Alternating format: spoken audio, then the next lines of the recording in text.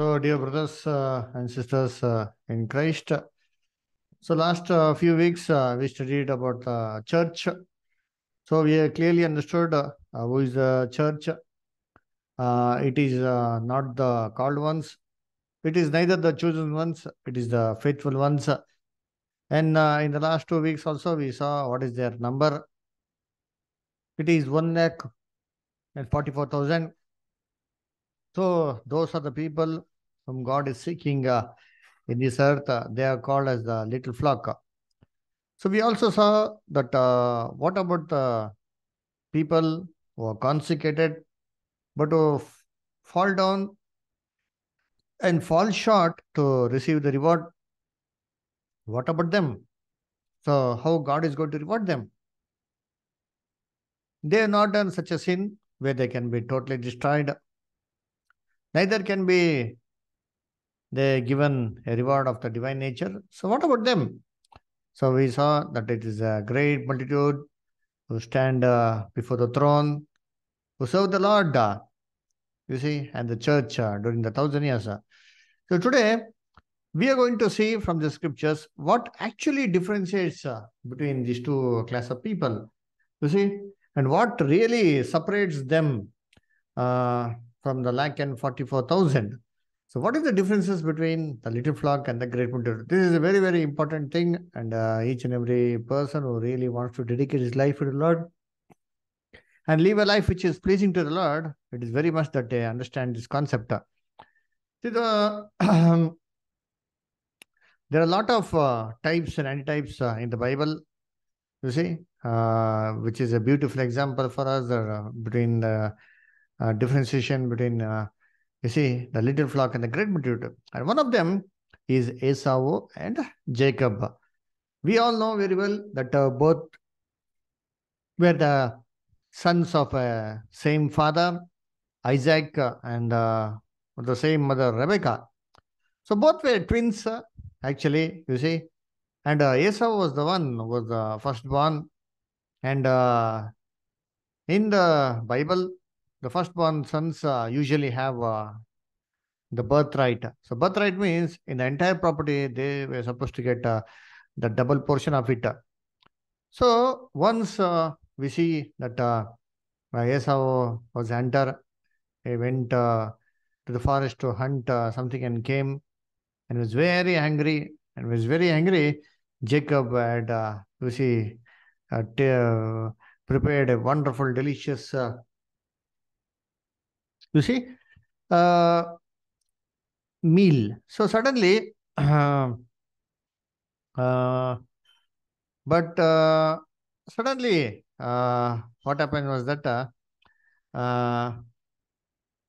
Jacob, you see, was asked by Esau, please give the food. But Jacob, instead of giving it freely, he said, no, I won't give you until you promise me and sell the birthright. So immediately, Esau, in carelessness, he sells his birthright. You see, with a promise. So, why did he sell it if you see he sold it just for a bowl of rice? A small meal, just for a one time meal. He wanted to, you see, sacrifice his birthright. So, after selling the birthright, we all know that, you see, he went to his father to receive the blessings. But by the time Jacob was blessed with the main and the precious things, you see, but nothing was left over for Esau. Then Esau cries very much with a lot of tears, but he did not receive the promise. So similarly, these are the differences between the great multitude and the little flock. You see, the great multitude just for little bit of worldly things, you see, worldly benefits, worldly blessings, and worldly things. What they do is that they sell off their birthright. What is the birthright? God has promised the children of God the birthright, the double portion of, you see, father's property. So that is the divine nature. We see double portion means the very, very healthy portion, very large portion, very wealthy portion also. So if you see in God's creation, the double of it is none other than the divine nature, because the whole world will be given eternal life. But this is immortal life, the double to it. You see, that was promised to the eldest son. But you see, so many people lose it. Why? Because of unfaithfulness, because of, you see, worldly desires. They sell it off. You see, the love of money, which the Bible says is the root of all evil. The love of worldly friends. You see, the Bible says friendship with the word is enmity with God. And the Bible says, if he that loves the world and things in it, the love of Father is not in him. So these are the things which carve the great multitude. You see, they draw the great multitude towards the world. And great multitude is compromise. You see, they compromise and let go it. You see, they even ready to sell it. God permits this one as a test. But dear brethren, even after a lot of tears, Esau was not able to obtain it back. Similarly, the great multitude are never given, you see, back this opportunity. So let us read Hebrews 12, chapter 16 and 17. Hebrews 12, chapter 16 and 17. Anil brother, can you read? Okay. Let there be any fornicator or profane person as Esau, who for one morsel of meat sold this birthright. For we know how that afterward, when he would have inherited the blessings, he was rejected, for he found no place of repentance, though he, he sought it carefully with tears. You see, let there be no fornicator or a person like Esau who sold the birthright just for a morsel of meat. Afterwards, when he was supposed to inherit the blessing, he sought it. He could not find it. He was rejected. Why? Because he sought it even if tears also did not get it. Dear brethren, similarly, the great multitude will cry because of losing the crown, but their tears will be in vain. They won't get the reward, dear brethren. They will lose the reward. You see, therefore, we should never lust and desire for worldly things. Just for a few things, you see, never compromise with worldly blessings. Why? God is our reward. He will definitely help us.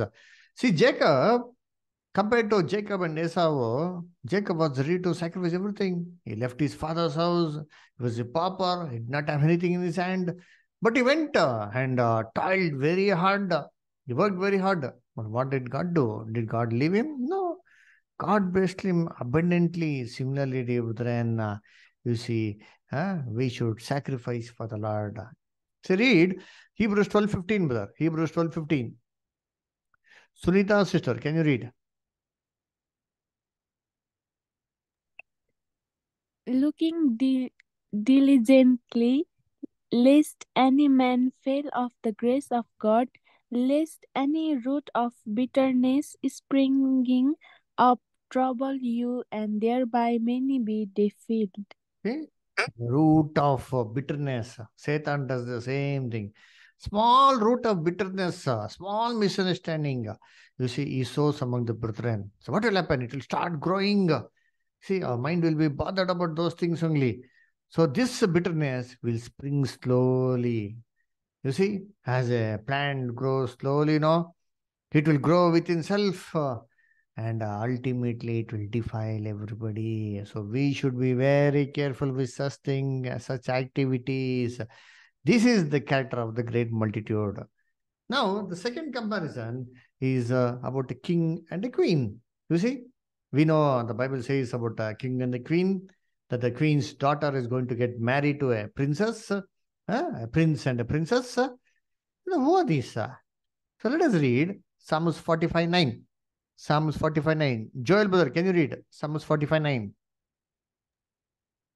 King's daughters were among thy honorable women; upon thy right hand did stand the queen in gold of Ophir. See, the king's daughter, you see, she's completely decorated with gold of Ophir. You see, and she's preparing for the marriage. So king is there, And queen is there. Now, who is this king? Who is this queen? You see, the king is none other than the Lord Jesus Christ. And the queen is the true church. Huh? Okay. The both are going to get married. The Bible says, no. Apostle Paul tells, I have exposed you to one virgin. You see, I exposed you as a virgin to one husband, even Christ. So, you see, what is there? The marriage with the king of the queen is going to shortly happen. But how should the queen be? Huh? Read Psalms 45:9. Munna sister, can you read Psalms 45:9? Can read again. King's daughters were among thy honorable women. Upon thy right hand did stand the queen in gold of Ophir. See, upon his right hand did stand the queen. So right hand means what? Chief favor. We tell now he is our right hand. Right hand means what? A very, very important position. So queen is at the right hand, very, very, very chief favor, blessed favor. Now read verse 10 and 11.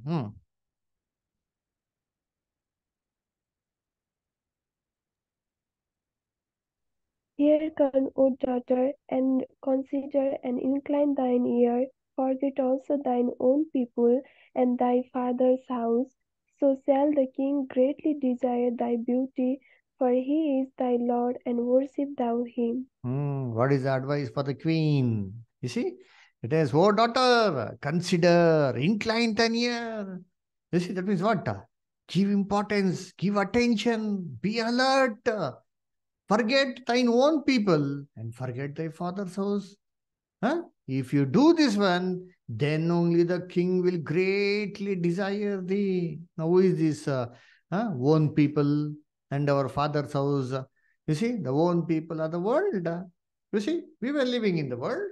You see, now God is calling us out of the world. Now, what we should do? We should leave these people, our own people, the worldly people. We should disfellowship them. We should leave them. Then what about this father's house? Who is this father? Our father was Adam. His house means earth. Forget about the earth. If you want to attain the heavenly salvation, if you want the king to love you, if you want the King Jesus to admire you and love you, the first thing you should do is that you should forget this earth. Forget earthly salvation. Only desire should be about the heavenly salvation. Okay, now verse 13. Verse 13. Romy brother, Romy sister, can you read? Verse 13. The king's daughter is all glorious within. Her clothing is of, what was the word? Wrought What is the gold, word? pure gold. Brought gold. Okay, thank you, sir. So the king's daughter is all glorious. How? Within, she's beautiful inside, not beautiful outside. You see, some people are not at all good looking, but they have beauty of character. That is the beauty which God is looking at. So we are all not so beautiful outwardly, but God is seeing our inward beauty. The church's inward beauty is the one that is important. And how is her clothing? It is of pure gold. Now, what is this pure gold? How is this clothing of pure gold? What is the meaning of this one? You see, huh? Usually during those days, huh, they used to have that marriage robe. How they used to have the marriage robe? You see, the bridegroom side usually used to gift the bride a plain white cloth with a lot of golden threads to do the embroidery work. And she was given 1 year time. So 1 year time, the work of that bride was to prepare herself for the marriage. How? Decorate the white robe with beautiful decorations, a beautiful embroidery. Huh? As there is lot of embroidery and a beautiful and decorated design and all, that showed that she loved the bridegroom very much. If there was only less decoration, not much grand and all, that shows that she did not love the bridegroom very much. This was the way they used to identify the love of the bride for the bridegroom. Similarly, what does the Bible say? Psalms 45:14. Amar brother, can you read Psalms 45:14?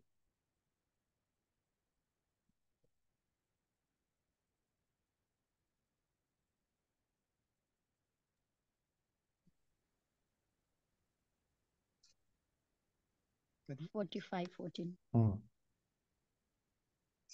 Psalms 45:14. Hmm. She shall be brought into the king in raiment of needleworks. The virgin her complaining that falling her shall be brought into thee. Very good. How is she? She is brought unto the king in raiment, in cloth of beautiful needlework. How is the needlework done? It is not so easy. You see, you need to poke the needle up and down, up and down. You see, pierce the cloth again pierce it, bring it down, keep on piercing it. Similarly, God has given us this white robe of righteousness. You see, the great multitude wearing the white robe, that is the righteousness of, you see, Jesus Christ. But this should not be plain. Not only maintaining clean is important, but beautifully embroidering it with the character of Christ, the golden character, the divine character is very, very important. If there is more gold, more beautiful, you see, decorated embroidery, that means that we love the Lord very much. If we have beautiful fruits of the Holy Spirit, that is a sign that we love our Lord. And this verse also says, the virgins, her companion, were brought along with her. Now, who is these virgins? The queen is the like and 44,000. Now, who are the virgins who go along with the queen? This is none other than the great multitude. But whom is going to, the king is going to get married? He's going to marry to the virgins? Companions? No. He is going to marry only the queen. But these are his companions, concubines. Similarly, Jesus is going to collect the church. You see, gather the church and take the church, and with the church is going to rule. But what about these companions? They shall be like a servants to everyone. So this is the difference between the great multitude and little flock. So one more difference is given to us in Matthew 25th chapter, the parable of the wise and the foolish virgins. Let us read that one. Matthew 25, 1 to 4. Matthew 25, verses 1 to 4. Gopal brother, can you read?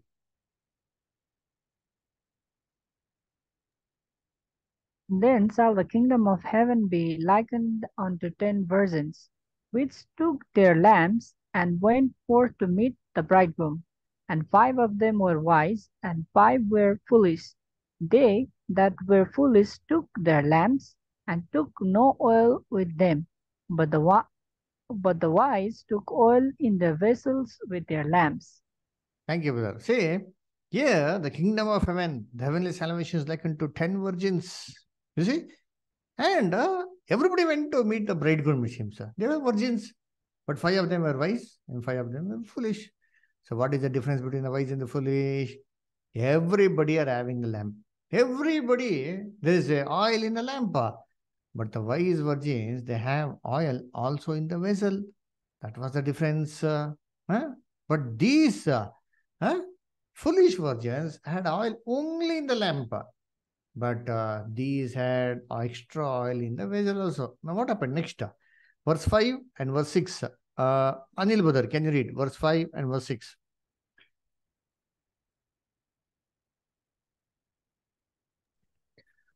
While the bridegroom tarried, they all slumbered and slept. And at midnight there was a cry made, Behold, the bridegroom cometh, go ye out to meet him.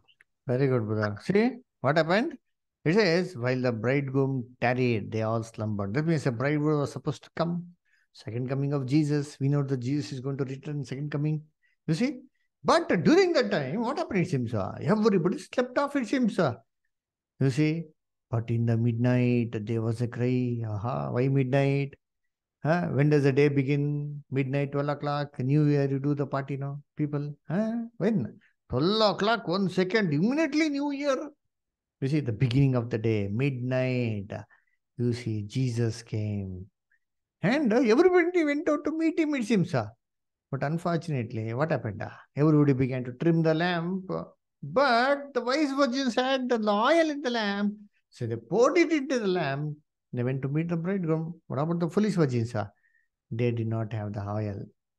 You see, the oil in the lamp was totally gone. Now they had no extra oil in their vessel, so could not go and meet the Lord. Read verse 7. Verse 7. Sunita sister, can you read? Mhm. Then all those virgins arose and trimmed their lamps. They all arose and trimmed the lamps. Verse 8, sister. And the foolish said unto the wise, give us of your oil, for our lamps are gone out. The foolish said to the wise, give us of your oil. Please share us little bit. Nothing wrong, no? See, for our lamps are gone out. What was the reply? Verse 9, sister. But the wise answered, saying, not so, lest there be not enough for us and you, but go ye rather to them that sell and buy for yourselves. You see, what do you say? Huh? No, if you share it, it won't be enough for us. You go to the seller who sells in the market, buy it for yourself. You see, by the time the went and came, what happened? You see, the door was shut. Read, sister, verse 10. And while they went to buy, the bridegroom came, and they that were ready went in with him to the marriage, and the door was shut. See, the door was shut. Who is this 10 virgins? Huh? Read 2 Corinthians 11:2. 2 Corinthians 11:2. Romy sister, can you read 2 Corinthians 11:2?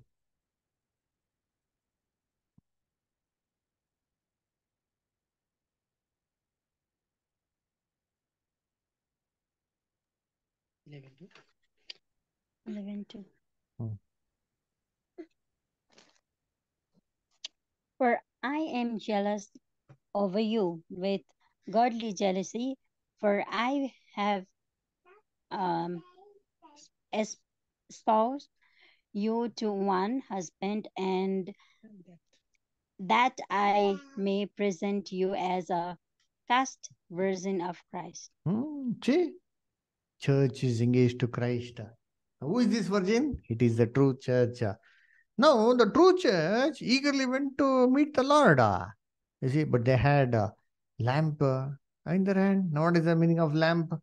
Tell me, what is the meaning of lamp in the Bible? See, the Bible is the Bible dictionary. Bible is its own dictionary. So each and every code has to be decoded from the Bible. Now, you tell me, what is the meaning of lamp in the Bible? Anybody? Word of God. Very good, sir. Word of God. Psalm 119 and 5. Psalm 119 and 5. Muna sister, please read. Psalm 119 and 5.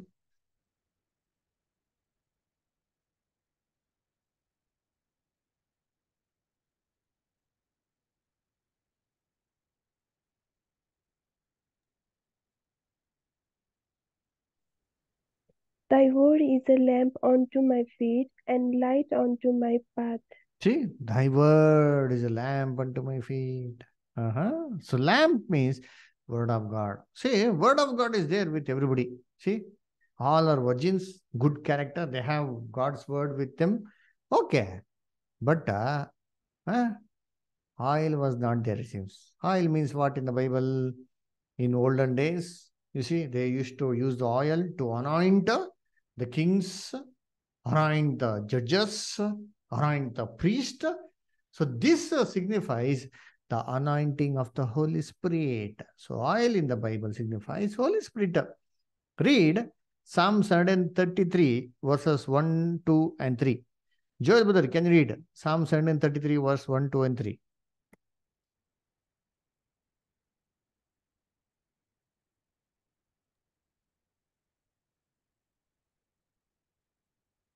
Praise ye the Lord, praise, O ye servants of the Lord. Praise the name of the Lord. Blessed be the name of the Lord from this time forth forevermore, from the rising of the sun into the going down No, of no, the no, no. same. Psalms 133, 1, 2, and 3. Sorry. Hmm.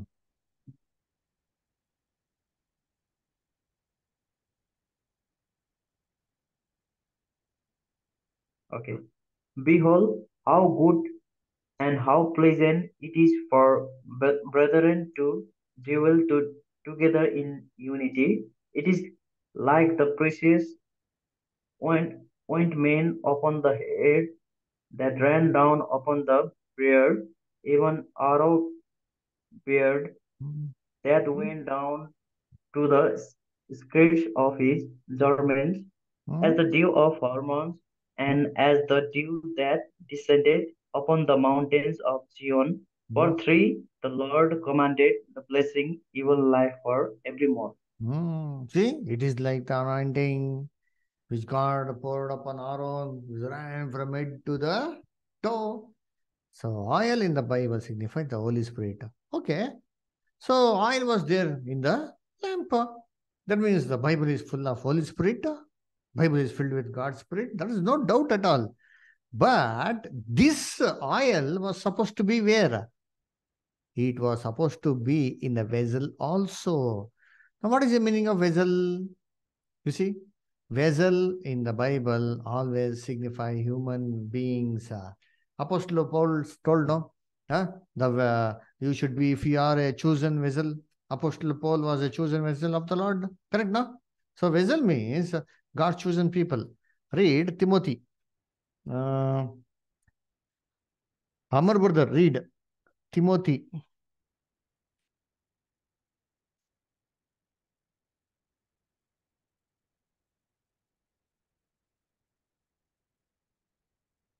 One minute.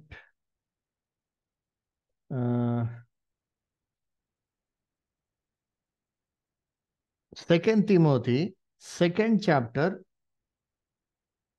verse 21, brother. Second Timothy, second chapter, 21. Okay. Second Timothy, second chapter 21. If a man therefore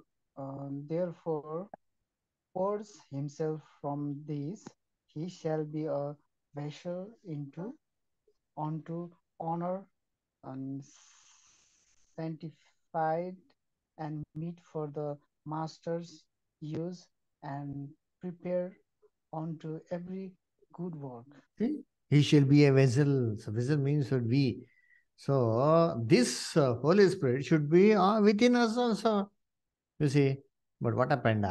The fruits of the Holy Spirit was not within this, you see, virgins. They were good. They were not wrong. They were not bad people. You see, similarly, the great multitude are all good people. They're not bad. They don't commit sin. But the spirit of consecration is not within them. The fruits of the Holy Spirit is not within them. So therefore, when it was the time that they were supposed to be taken with the Lord, they were not worthy. You see, they could not be taken because they did not have the holy mind. You see, they did not have the fruits of the Holy Spirit: love, joy, peace, long sufferings, faith, meekness, temperance. You see, against which there is no law. This character was not in them. So what did they were advised? They were advised to go into the market to buy it from one who sells it. Now, who is the owner of the Holy Spirit? Who has got the Holy Spirit? Who is the source of Holy Spirit? If you see, He is our God, Almighty God. So, the church has to buy from God. Buy means what? Will God give us the Holy Spirit freely? It would cost us something. What is that cost? Cost of sacrifice. What did Jesus say? If any man come after me, let him sit down and calculate the cost. You see, you need to sit down and calculate the cost. Whether I'll be able to complete my consecration or not. Offer yourself as a living sacrifice. This is the cost we pay to the Lord. So that He may give us the Holy Spirit. God doesn't freely give us the Holy Spirit. It's upon a condition that if offer our bodies as a living sacrifice. So, what happened? This great multitude went to the world. You see? So, to take this from God had come, but the time was over. So, God had given them a limited opportunity. They lost that opportunity. So, by the time came, it was over. So, this is the difference. And one more and a very important difference is given as in the story of Gideon. You see, Gideon and his band. There was a war upon the Midianites. The Midianites came and attacked people of Israel. That time, you see, God told, Gideon, go and tell the people of Israel who are all willing to, you see, fight, let them all come. So immediately what happened, you see, when Gideon announced, so many people, the Jewish people came to fight against the Midianites. Now, how many people came? What happened? Let us read Judges 7 chapter verse 1. Judges 7 chapter verse 1. Joel brother, can you read Judges 7 1?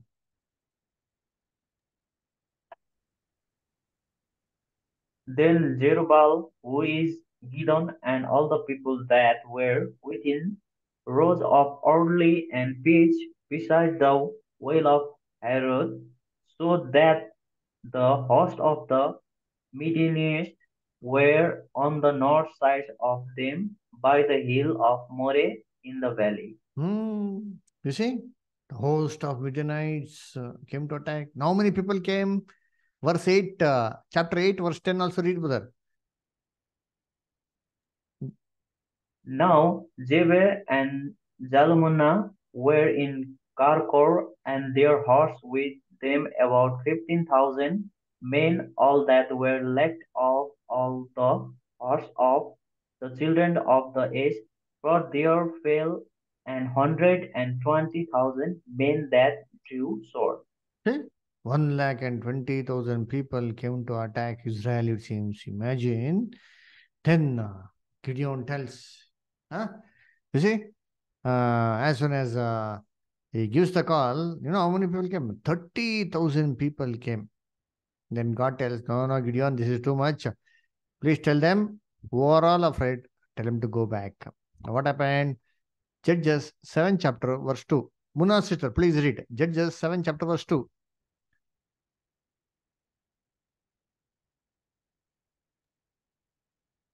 And the Lord said unto Gideon, the people that are with thee are too many for me to give the Midianites into their hands, lest Israel found themselves against me, saying, mine own hand hath saved me. He says, this is too much. Let the people of Israel tell that it is my own hand that has saved me. So he told the people of Israel, whoever is afraid to go to war, please go back. So as soon as Gideon announced this one, immediately you see, 22,000 people went away. So only 10,000 were left off. Read verse 3. Munna sister, read verse 3 also.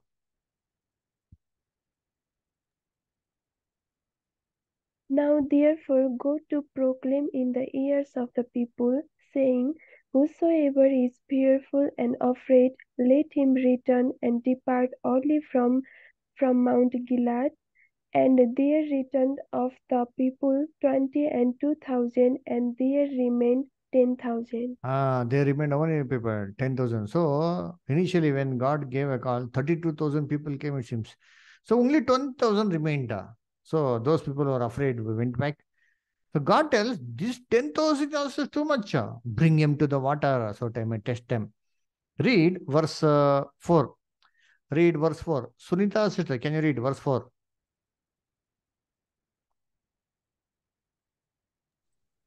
And the Lord said unto Gideon, the people are yet too many. Bring them down unto the water, and I will try them for thee there, and it shall be that of whom I say unto thee, this shall go with thee, the same shall go with thee, and of whomsoever I say unto thee, this shall not go with thee, the same shall not go. So God does bring them to the water. They are too much. I'll test them at the water. Now, how did God test them? Read verse 5 and 6 also, sister.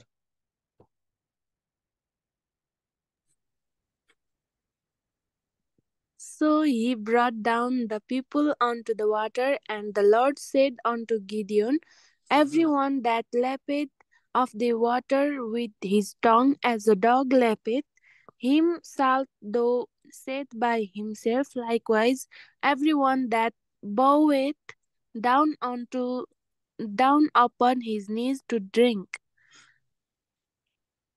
And the number of them that lapped, putting their hand to their mouth, were 300 men.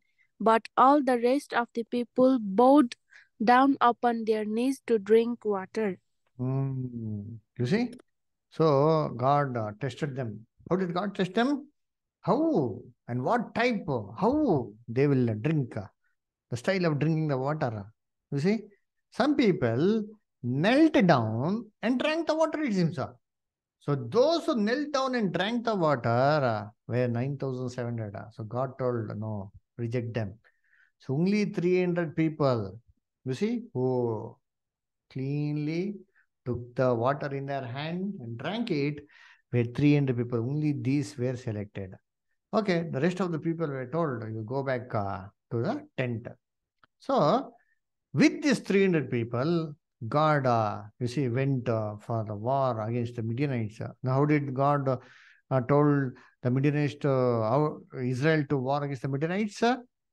They were supposed to take only three things: no sword, nothing.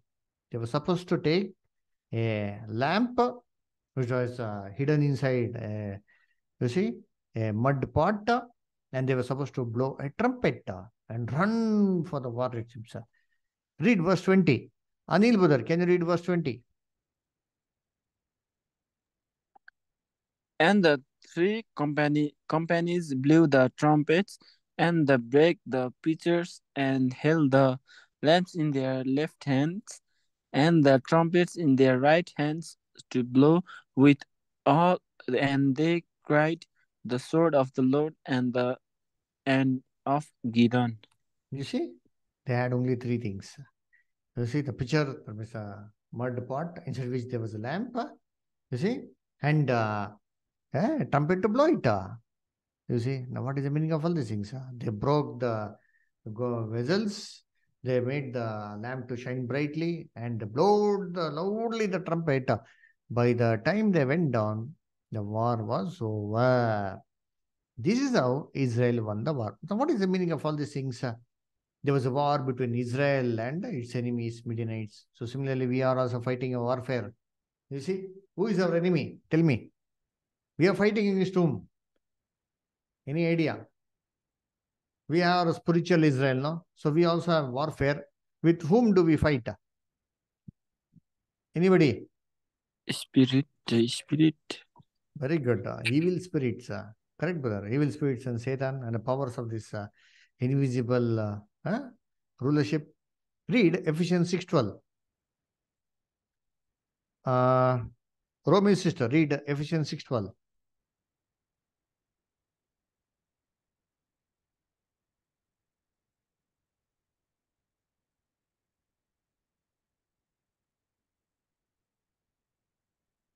Ephesus 6:12.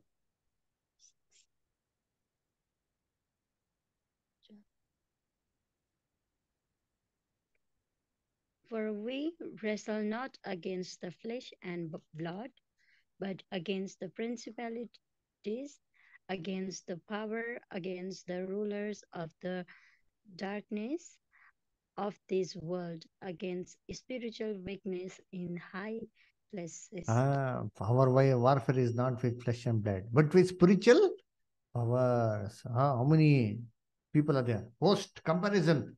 300 to 1,20,000. See the comparison. 300 people against 1,20,000. A massive force. Similarly, we are very small. Only one new creature. But how many fallen angels are there? Legion, isn't it? We don't know how many are there. Our warfare is against them. What did Jesus say? Huh? Gideon told, whoever wants to come for the war, let them come. And what did Jesus say? If any man wants to be my disciple, let him deny himself, carry the cross and follow me. Matthew 16:24. Correct now? Now, as soon as this one call was given, how many people came? 32,000 people came. But were all selected? No, only a few were selected. What did Jesus say? Matthew 22:14. Many are called, few are chosen. 22,000 people came similarly to believe in Jesus. The whole majority Christians will come. But are they all chosen class of people? Are they all selected of the Lord? Do the Lord believe them? They might believe the Lord, okay, but Lord should believe on them also, no? You see, that is a very, very important thing, no? Now, Lord says, this is too much. Whoever is fearful about this warfare, whoever doesn't want to fight, who has that fear, let him go. Immediately, what happened? You see, 22,000 people went off, only 10,000 were left out. You see, similarly, the believers who just want to believe in Jesus, who doesn't want to do anything for the Lord, as soon as we mention about consecration, dedicating their life to the Lord, they will turn back. They don't want to fight. They don't want to fight this warfare. No, brother, no, sister, I can't do it. It's impossible. Yes, it is impossible, but with God, everything is possible. Do you have faith? You see, those who have faith will stay, isn't it? But those who tremble, isn't it? Those who have fear, you see, those who love the world, they draw back. This is the great multitude. They draw back, isn't it? So, you see, the many people walked off, 20 majority people went off. So, similarly, the Christians in this world are like this only. They don't want to do anything for the Lord. They want only benefits. They want only comforts, luxury, comfortable life, a pleasant, joyful life, rejoicing life, happy life, full of worldly blessings. That's all. But what are you doing for the Lord? I'll give 10%. That's sufficient for me. No, that is not the thing. What God wants is ourselves. So God tells, bring them to the water. I'll test them in the water. What is the meaning of water in the Bible? Bible, water means the truth. Read Habakkuk 2:14. Amar brother, can you read Habakkuk 2:14?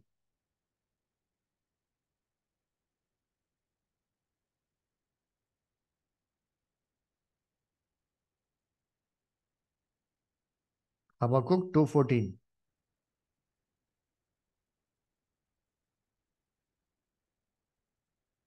You can read from the screen also.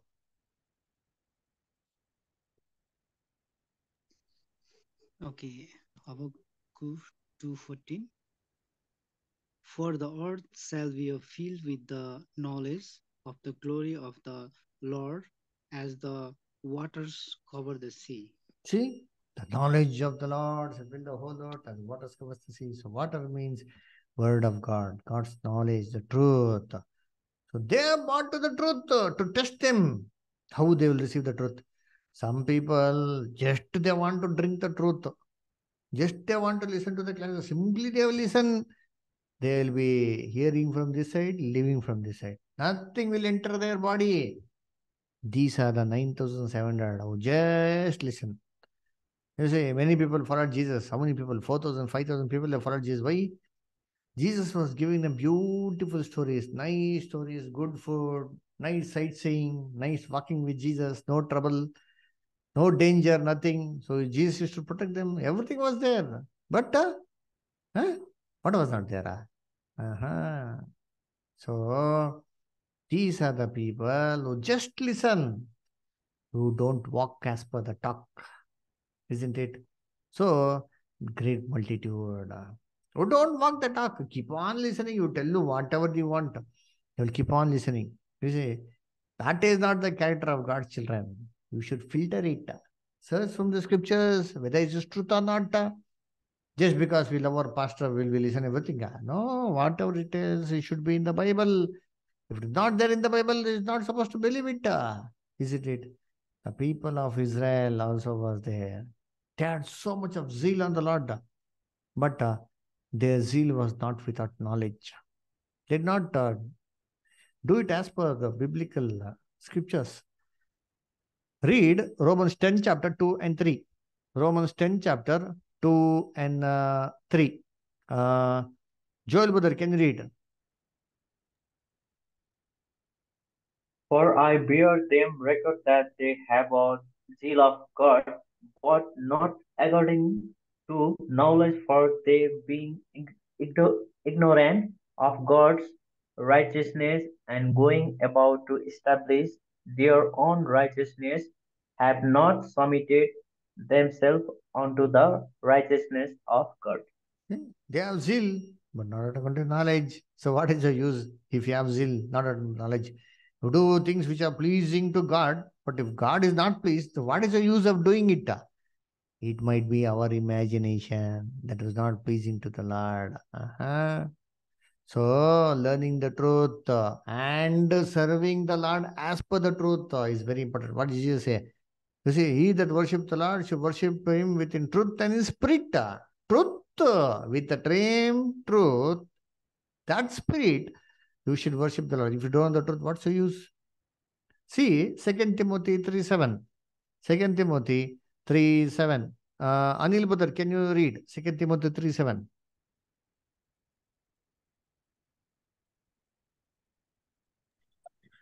Ever learning and never able to come to the knowledge of the truth. See, ever learning, always keeping on learning, but never come to knowledge of truth. These are people keeping on drinking the water, but not correctly assimilating the truth. So that is important.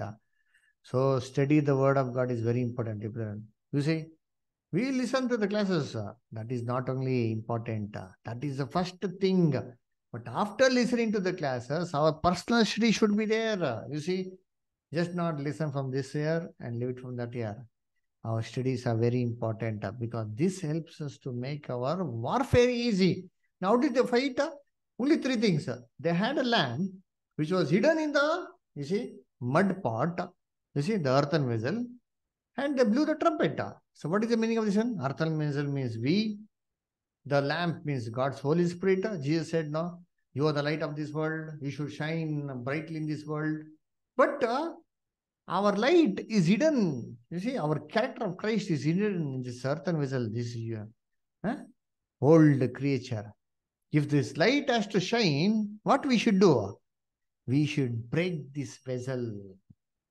We should break our character, old character. You see, everything should be broken into pieces. All our old character, selfishness, fraud, lies, you see, anger, wrath, you see, pride, ego, you see, our own self things, all these things has to be broken, made into pieces. Then only the light will shine brightly. You see, then we should not only shine brightly, but blow the trumpet. Trumpet means what? Truth.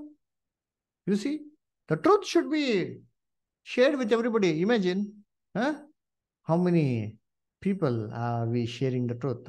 Isn't it? So, seeing this only, the Satan will, you see, he will run away from us. No need to go to fight at all. Just do these three things automatically.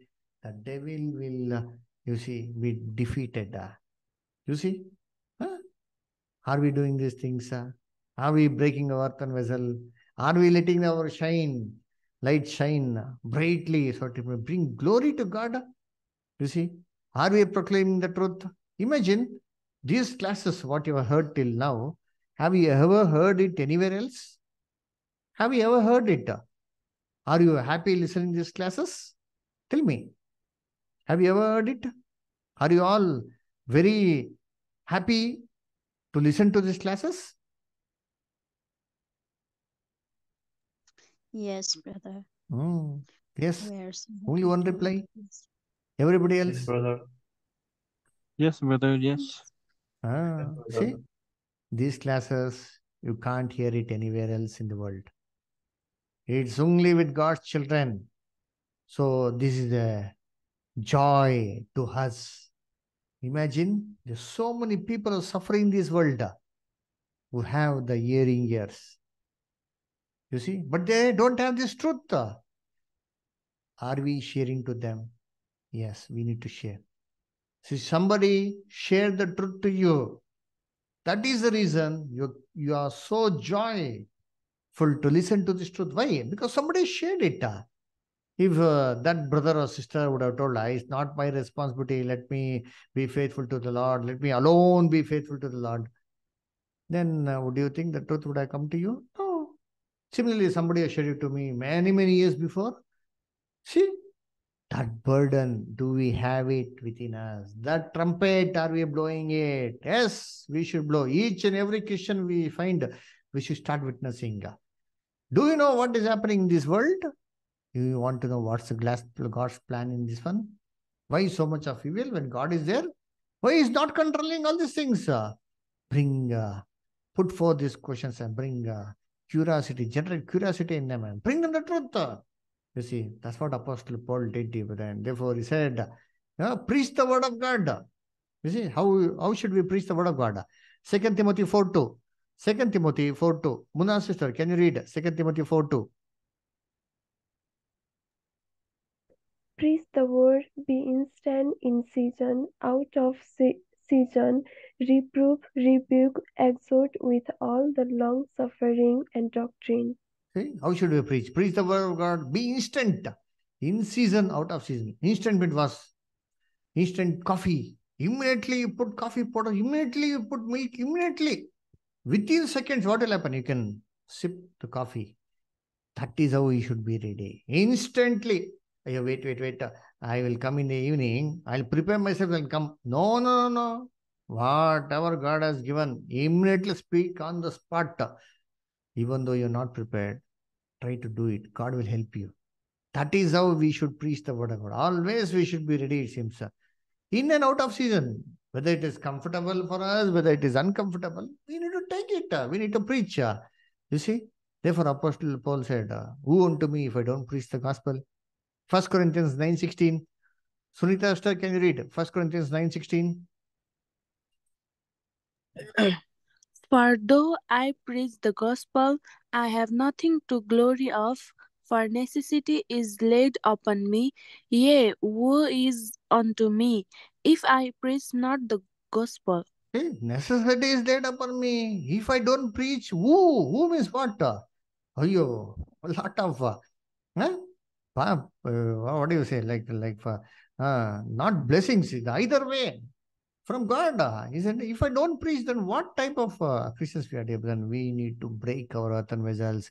Let the Holy Spirit shine out of us, the Christian character, beautiful Christ-like character, along with preaching the word of God.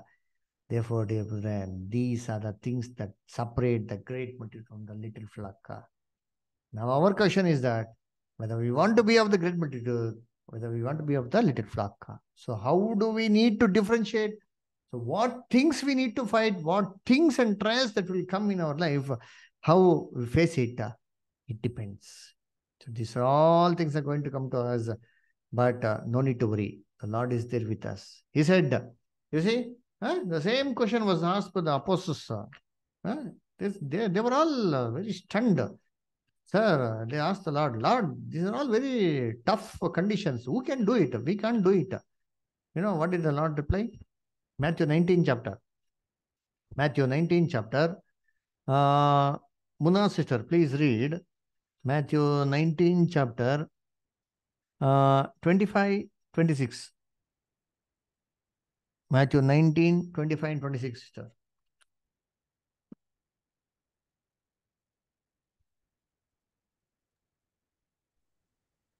When his disciples heard it, they were exceedingly amazed, saying, who then can be saved? But Jesus beheld them, and said unto them, with men this is impossible, but with God all things are possible. You see, immediately as soon as Jesus mentioned this one, the disciples, who then can be saved, Lord? What you are telling it is not possible, God. No. What did Jesus say? Yes, you are correct. With men, this is impossible. But with God, if God's Holy Spirit is there within us, if God gives us strength to us, nothing is impossible. With our Lord, nothing is impossible. With our faith on the Lord, everything is possible. He will give us the strength. Only thing matters is that our faith. What did Apostle Paul say? I have fought a good fight of faith. He never said, I fought a good fight of love, hope, nothing. Why faith? Because faith is a structure that will be shaken terribly. But we should retain that faith until the end, dear brethren, until our death. God is not unfaithful. He will definitely help us. So therefore, let us all pray that we may be part of that little flock and live a life which is pleasing to our Master. Okay? Thank you. May the Lord bless